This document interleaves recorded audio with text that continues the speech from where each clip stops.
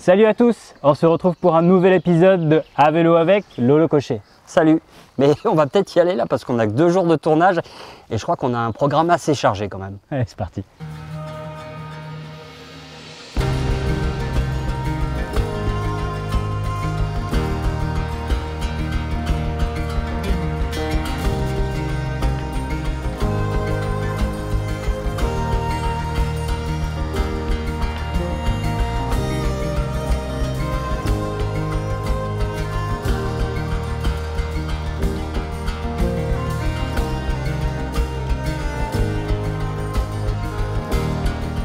Lolo, on se connaît plus ou moins au travers de tes vidéos.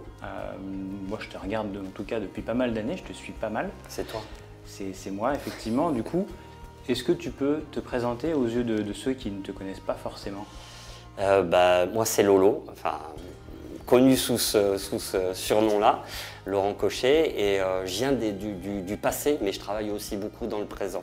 En fait, quand je dis que je viens du passé, c'est que j'ai vécu 23 années de journalisme où j'ai bossé dans un magazine qui s'appelle Moto Journal, que j'ai quitté en 2014 pour vivre un peu ma propre histoire et ma propre aventure à travers YouTube, Facebook et Instagram, les réseaux sociaux, et en continuant un petit peu ce que j'avais initié, c'est-à-dire que j'aime pas trop le terme de youtubeur, ni d'instagrammeur, ni d'influenceur, parce que moi j'ai commencé à faire tout ça en 2007. YouTube n'avait que 2 ans, le terme d'influenceur et de youtubeur n'existait pas.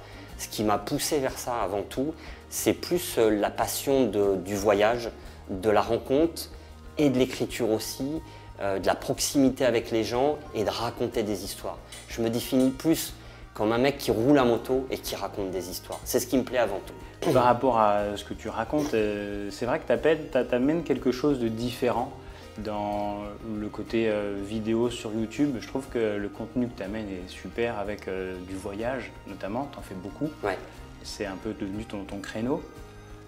Est-ce que tu peux nous expliquer un peu plus ce que tu vois aujourd'hui avec ce créneau-là? Disons que ce qui est assez curieux, c'est qu'en 2007 sur YouTube, la moto n'existait pas, n'était pas représentée. À l'époque, si tu voulais voir la moto, tu regardais les Grands Prix à la télé. Et on faisait pas mal d'essais, il y avait une espèce d'ambiance spot à travers les comparatifs et tout ça. Et on s'est dit, tiens, si on amenait de la vidéo là-dessus. Et on a commencé plus ça comme une blague. Si tu regardes les premières vidéos, il y a un côté ultra amateur qui pourrait plus passer en plus aujourd'hui parce que tout le monde s'est un peu professionnalisé. Les outils aussi ont beaucoup progressé. Et puis aujourd'hui, on attend plus de professionnalisme.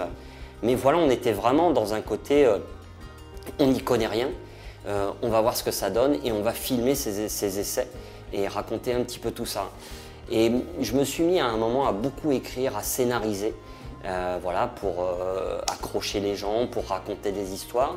Et ce que tu racontes, j'ai rien inventé. Des gens qui ont une voix, qui font de la voix off, qui racontent des histoires, il y en a eu avant moi. Toujours est-il qu'effectivement dans la moto, ça n'existait pas. Donc je me suis mis à essayer de vivre des aventures, à partir sur des lacs gelés, au fin fond de la Norvège, avec des pneus cloutés, faire des matchs avec des bagnoles, aller au fin fond de la Russie et tout ça. Et moi, je n'ai rien cherché, parce qu'encore une fois, quand j'ai commencé, tout ça n'existait pas, cette image-là. Et les gens se sont retrouvés à travers moi à voyager par procuration, à aimer cette narration. J'y suis pour rien, c'est pas de ma faute, je vous jure, j'ai rien fait. Lolo, quand on parle de vidéos et ainsi de suite, je t'ai pas lu dans les magazines parce que c'était pas vraiment mon époque et ma génération. En revanche, je t'ai pas mal suivi sur YouTube, dès le début quasiment. Mais dans tes vidéos, on retrouve toujours cette narration que tu as à l'extérieur et l'humour que tu amènes dans ces narrations. Ouais, ça reste difficile de parler de soi, mais c'est vrai que c'est une réflexion qu'on me fait souvent et une espèce de marque de fabrique, même si je ne l'ai pas vraiment travaillé ni cherché. Mais souvent les gens, parce que j'écris aussi beaucoup et parce que j'ai un passé journalistique, voilà, ça me permet de faire un gros travail quand je rentre après un tournage d'écriture, de narration, de voix. Et c'est tout ce boulot-là que j'adore, moi, quand je rentre avec plein de rushs, je pose tout sur la timeline, je fais un peu le tri et juste derrière, j'essaye de mettre les musiques qui vont te fournir une espèce d'émotion, qui vont coller au moment, et après d'amener cette voix off qui va raconter, et c'est ce mélange-là qui fait d'un seul coup, ça va prendre de la vitesse et faire quelque chose d'assez sympa. Et on me dit souvent, quand j'écris sur Facebook, j'écris des grands textes, et ben c'est fou quand on a l'impression de t'entendre quand on te lit. Donc il y a cette espèce de marque de fabrique que je cherche pas vraiment, mais qui existe, entre guillemets. Bon, super pour la présentation, je pense qu'on a déjà un peu plus cerné le personnage.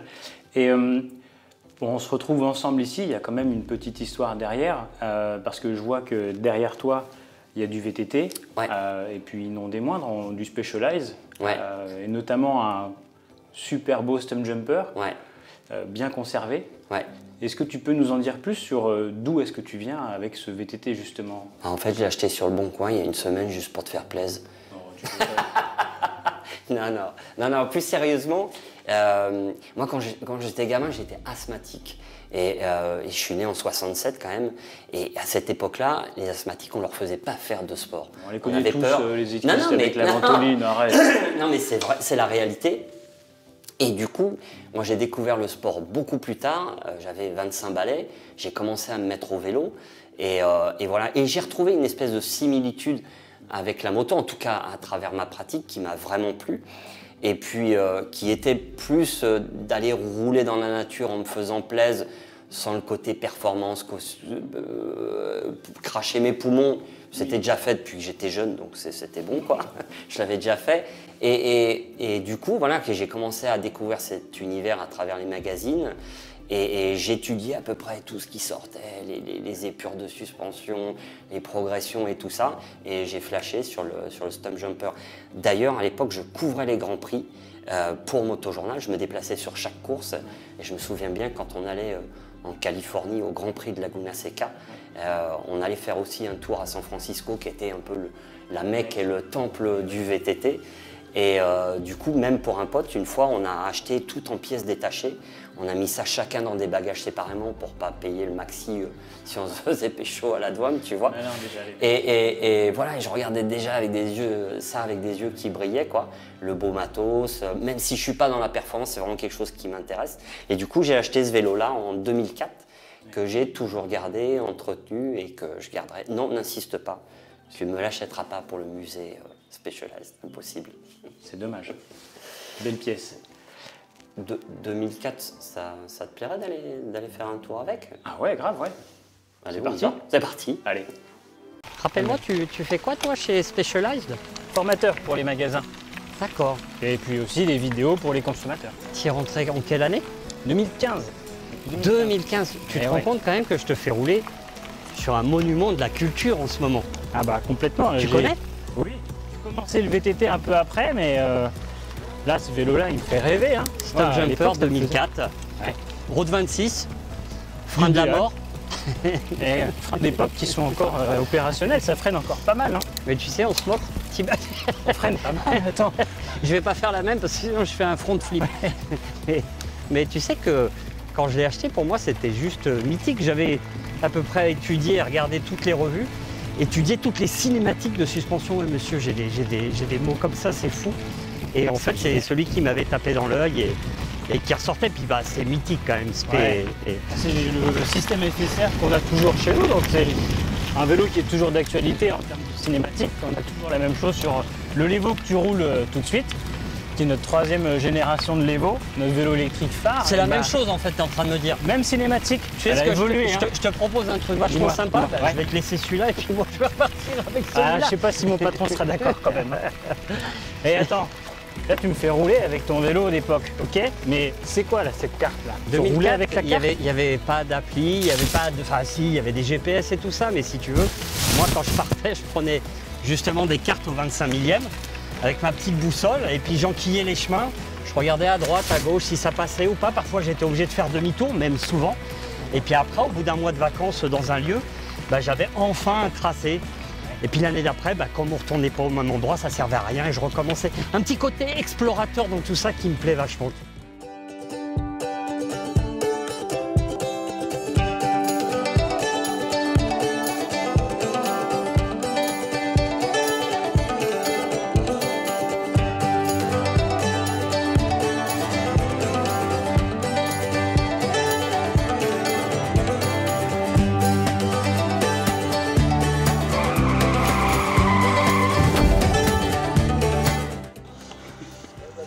trahi.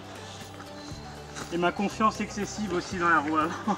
Ça, c'est ça, les petits jeunes, ils ont un petit Oh peu là là. de mal quand même. Je te l'avais prêté, j'avais confiance en toi, je m'aperçois que je peux rien te confier quand même. Non mais c'est solide, hein. C'est vrai, on Plus peut solide que le repartir. bonhomme. Hein. Qu'est-ce que je veux dire, tu nous la refais? Oui, je avec. J'aime cet esprit Allez, sain, l'engagement. ces ambiances Jim. un peu de fun. Allez,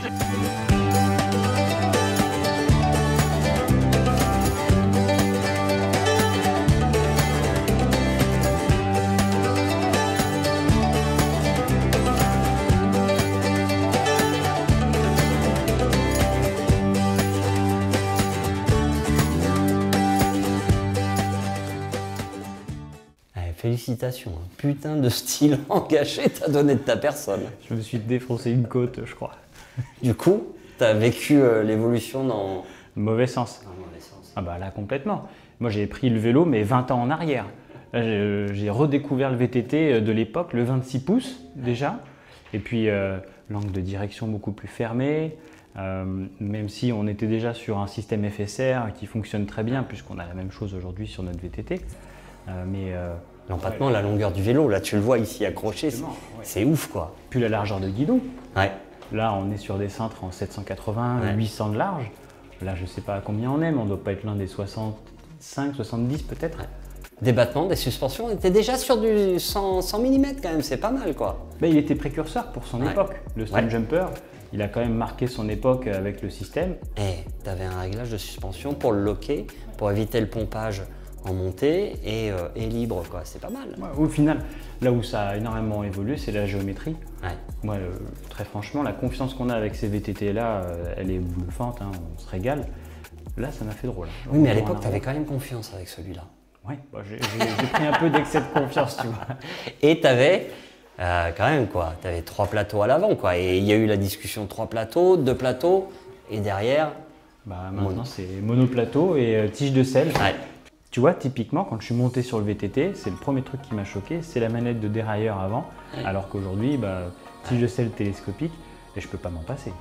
Finalement c'était peut-être pas si mieux que ça avant quoi. Ouais, bon, dans l'effet inverse. Mais tu vois l'évolution, clairement, quand tu fais l'effet inverse de revenir en arrière, moi ça m'a complètement fait comprendre les évolutions qu'on a aujourd'hui sur le vélo, tu vois. Ce que je te propose, c'est la prochaine fois que tu veux te bourrer, je te le prête. Ah, sympa. Ouais, merci Lolo. Donc Lolo, on a fait une partie à vélo ensemble. Tu nous as présenté ton Stumpjumper, d'où est-ce que tu venais sur le VTT. Mais si je tourne la tête et que je regarde un petit peu derrière toi, je vois qu'il y a quand même un Levo 3e génération. Du coup, c'est quoi aujourd'hui ta pratique du VTT? Mais en fait, tu l'auras compris depuis le début, je suis pas un grand sportif, tu vois. Non, mais c'est vrai. Moi, je vais pas vous raconter la messe, quoi. Moi, c'est plutôt, c'est occasionnel, c'est plus le plaisir d'en faire, c'est plus aller se balader dans la nature. Donc, voilà, je suis pas là pour faire du cardio, du fractionné et tout ça. Moi, c'est plus d'abord le plaisir qui compte. Et c'est vrai que après avoir fait j'étais assez frustré souvent en musculaire de regarder que tu rentres d'une balade, finalement tu n'as peut-être fait que 25 ou 30 bornes. Quand tu es dans des terrains un peu accidentés en montagne, ça va peut-être faire rire certains, mais moi c'est sûr que ça représente déjà de la borne. J'ai déjà fait des sorties où on faisait 40 bornes, où j'étais exténué quoi, en montagne, il fallait une semaine pour m'en remettre. Donc si tu veux, c'est vrai que l'arrivée de l'électrique, se mettre à l'électrique, alors je sais qu'il y a un gros débat entre est-ce que c'est du sport ou pas, moi je sors complètement de tout ça, ça m'a aidé à rapprocher la pratique du vélo de la moto.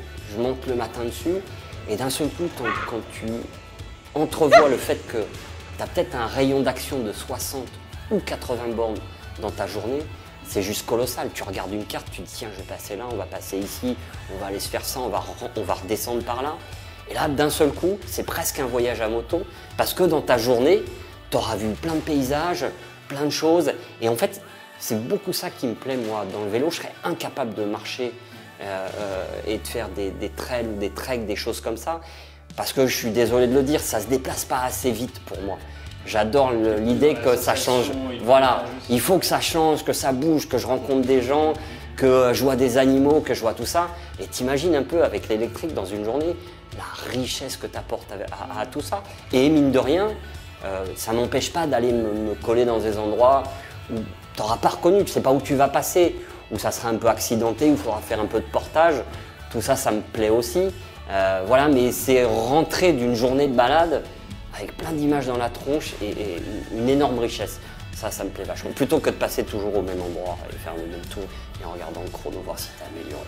Et puis tu peux monter des trucs impossibles avec ça. Oui, ouais. Alors, ouais, il y a aussi ce petit côté-là aussi qui me plaît. Ce qui est fou, c'est que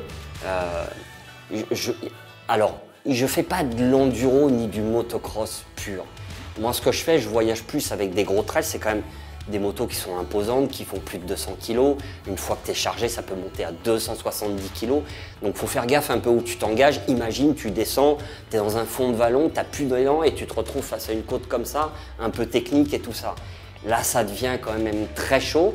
Et avec une moto comme ça, il y a plein d'endroits où ce que je fais avec du VTT électrique, alors c'est pas chargé, mais où ça passerait pas. Des fois, ce qui est fou avec ça, tu te mets au pied d'une côte, si tu as le bon rythme dès le départ, tu arrives à trouver, tu arrives à passer, trouver ton équilibre et ça ressemble d'ailleurs à la moto, hein, le déplacement du corps, trouver en avant, en arrière, donner du grip, la motricité, l'équilibre, cette espèce de côté un petit peu challenge aussi, d'aller se faire un peu de la montée impossible entre guillemets, c'est des choses qui me plaisent vachement aussi dans le vélo. Et c'est vrai qu'à travers le VTT électrique, ça permet des choses hallucinantes, quoi. Des fois j'ai honte, parce que des fois là-dedans tu doubles des mecs qui sont musculaires, presque je m'excuse. C'est vrai, des fois c'est tellement facile que c'est un scandale. Mais des fois ça monte pas non plus. D'ailleurs on pourrait se lancer un petit... Ouais, je veux bien, allez, c'est parti, on y va, ouais.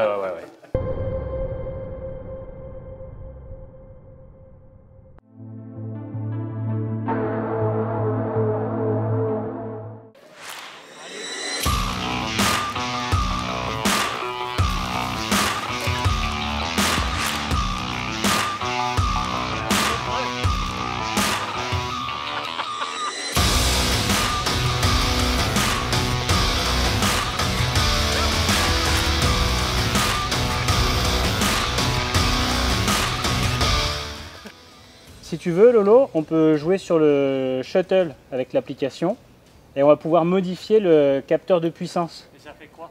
Bah, du coup, tu vas pouvoir continuer sur la cadence et le moteur t'assistera beaucoup plus.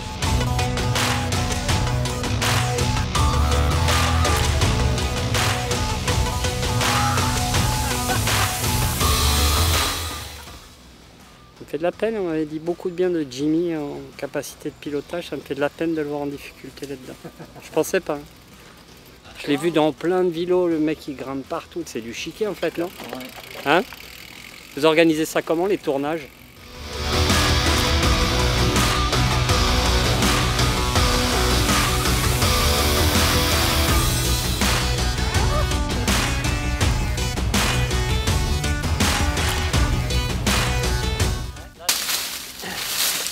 Et là, je recoupe là.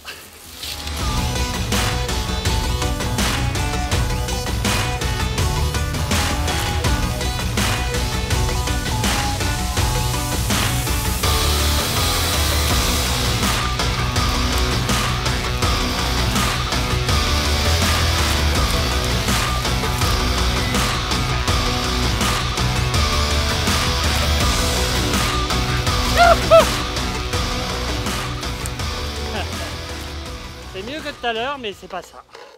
Après, tu vois, dans le côté challenge et défi, c'est quand même assez différent ce que je fais à moto de ce que je fais en vélo parce que, si tu veux, quand je voyage tout seul et que tu te mets un petit peu dans la merde avec des choses vraiment techniques, tu es obligé de faire super attention. Il n'y a personne qui viendra te chercher si tu es coincé sous la moto. D'ailleurs, j'ai des choses pour arriver à me dégager tout seul, des ballons qui se gonflent tout seul. Si j'ai l'âge, ouais, ça m'est déjà arrivé 3 fois de rester coincé sous la moto tout seul. C'est super dangereux. Et puis après, il y a tu peux te lancer dans le challenge. Ça m'est arrivé de rester coincé dans un shot en Mauritanie où on était 2, dans des côtes complètement improbables avec des motos qui font quand même 270 kg. Mais là, on était 2. Et ce qui me plaît aussi à moto, c'est ce côté entraide. C'est-à-dire que là, on trouve des solutions à 2 pour s'en sortir. Et même si tu as l'impression que c'est désespéré, ça sort tout le temps. Il y a toujours une solution. Donc il y a ce côté-là qui me plaît. que effectivement tu vas pas retrouver dans le vélo, parce que tu vas jamais partir chargé pour 3 mois. Quoique j'ai croisé des mecs au fin fond de la Guinée qui traversaient, qui sont équipés, ils ont un bout de temps de décathlon, ils dorment n'importe où. Ça me fascine, ce côté-là aussi. Et un autre sujet aussi, là je vois encore les vélos derrière toi, et si je continue dans la lignée, je vois qu'il y a un beau vélo de descente, il y a un démo juste derrière. C'est toi qui roules dessus? Non, c'est pas mon truc du tout. Tu sais, tu peux faire un petit parallèle avec la motocross si tu veux. Quand tu vas sur un terrain de motocross, c'est très compliqué. Il faut vraiment avoir de la technique pour se faire plaisir. J'ai eu l'occasion, à la fin des années 90, d'essayer la 500 CR de Jean-Michel Bayle. Ouais, mais puis tout est réglé dur. Enfin, pour moi, tu vois. Alors que lui, il met tout en contrainte, il arrive à faire fonctionner tout ça. Mais même un terrain de motocross, il y a des doubles, il y a des triples, il faut avoir du rythme, il faut avoir de la technique, il faut enchaîner les choses comme il faut. Et si tu n'as pas de technique, tu rentres, tu as fait un tour, tu dis « so what, je vais en faire un deuxième comme ça, puis je vais finir par me faire mal ». Et la descente, je trouve que si tu n'as pas la technique, si tu n'as pas les bons transferts, si tu n'as pas les bons appels, si tu n'arrives pas à reconnaître la façon dont sont travaillés les appels et tout ça, bah, tu es perdu. Donc du coup, j'y vais quand même. On a passé un bon mois. On va souvent à Châtel en station, faire de la descente là-bas. C'est un spot extraordinaire. Mais j'y vais avec mes enfants et puis bon, je les accompagne un petit peu, mais souvent je passe à côté des obstacles. Et ça me fait rêver, ça me fait briller les yeux et j'admire ça, mais je me sens pas de prendre sérieux. De toute façon, quand tu n'as pas de technique, tu sais comment ça va se finir, à l'hôpital. Donc j'ai pas envie. Donc il y a ce côté-là, je trouve ça extraordinaire et j'arrive pas à me forcer, à me dire vas-y, apprends. Toi, j'ai dépassé ce côté-là, j'y arrive plus, quoi, tu vois. Peut-être que si j'avais 20 balais, ouais. Mais quand j'avais 20 balais, je faisais du BMX et je pétais de la potence. Mais ça, j'ai arrêté. Et c'est un de tes enfants qui roule avec le gros vélo qui est derrière, du coup? Ouais, d'ailleurs, ça serait sympa qu'on aille faire un petit tour tous ensemble. Bah, ouais. Alors, truc de fou, c'est que là, tu dis, on est en région parisienne Oui. et on va être obligé de déplacer le tournage à 500 km. Ben non, je vais t'emmener rouler en forêt de Meudon où il y a quelques lignes et où moi d'ailleurs j'arrive à faire 40-45 bornes avec 1000 mètres de dénivelé positif cumulé. Je sais, ça a l'air complètement incroyable. Personne ne va jamais croire ça. Ne venez pas sur Paris faire du vélo, mais c'est la réalité, quoi. Il y a de quoi se faire plaisir en région parisienne aussi à vélo. Allez, c'est parti. Allez, go. Vous avez fait quelque chose de mal, les gars, dans la vie pour être obligé de pousser vos vélos? Moi, j'ai choisi plaisir dans le vélo plutôt que souffrance. J'ai jamais compris cette idée de pousser son vélo dans la montée.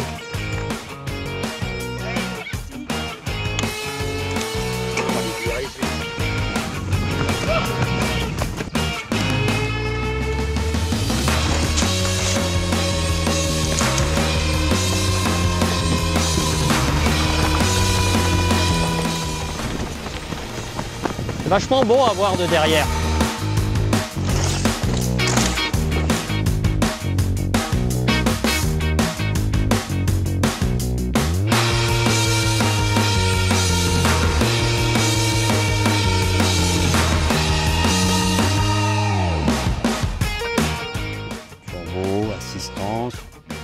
Puissance max, réponse à l'accélération, mode shuttle, mode d'assistance au démarrage, signal sonore. Ouais, super l'application, tu peux tout régler sauf les sauts.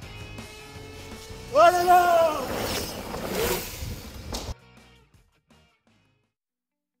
Super.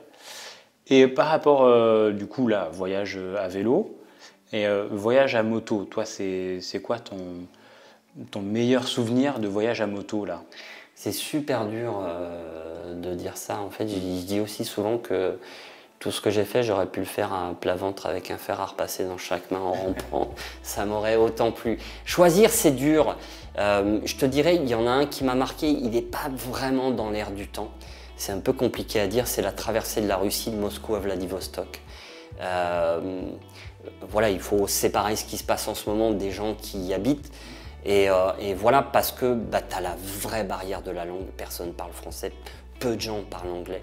Quand tu pars de Moscou, tout le monde te dit n'y va pas dans les campagnes, c'est des sauvages, ils vont te trucider. Il y a toutes ces images de dashcam qui traînent en voiture, de crash hyper violents et tout ça, de flics. Et je n'ai jamais vécu ça. Et quand tu es au milieu, là, il y a 9000 bornes entre Moscou et Vladivostok. Il y a déjà 2000 bornes où c'est Ikea, il n'y a que des allées de sapin avec du bois, tu n'as aucun horizon. Et quand t'en sors, tu es au milieu des campagnes, tu rencontres ces gens-là. Il m'est arrivé de passer 1 heure avec un papy qui me sortait sa moto qui ne marchait plus. Il regardait la graisse de ma chaîne, il me disait « vaut mieux mettre de la graisse liquide que épaisse, ça c'est de la merde ». Ben, j'ai pas son vocabulaire, il n'a pas le mien, pourtant on se comprend. Et ça a fait un voyage assez fort et particulier. C'est vraiment un lieu où j'aimerais retourner, des gens avec qui j'aimerais à nouveau échanger. Ouais. Voilà. Ça te fait rêver? Ah ouais, carrément. Ce tout petit défilé là, tu es juste à la frontière du Kurdistan et du Baluchistan, tous les pays en stand. Tu vois, on est passé là, ça faisait 2 mois qu'on n'avait plus d'eau, sous un feu nourri des rebelles. Wow, ça me fait rêver ton histoire. Hein. T'aimerais essayer? Ouais. Écoute, c'est quoi? On se voit demain. Hein. Lolo? T'es sûr, Lolo? Ok. Charismatique. Qu'est-ce que c'est que ça? Oh putain. Alors. Oh putain. C'est quoi ce bruit-là? Chelou, ça encore. Ça fait flipper un peu ici, là. Non mais qu'est-ce qu'il fout? On avait 17 h, je peux pas blairer les mecs en retard, ça m'insupporte. Jimmy! Jimmy! Écoute. Jimmy!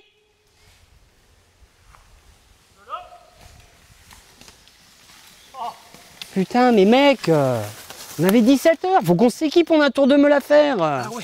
Allez, maille-toi.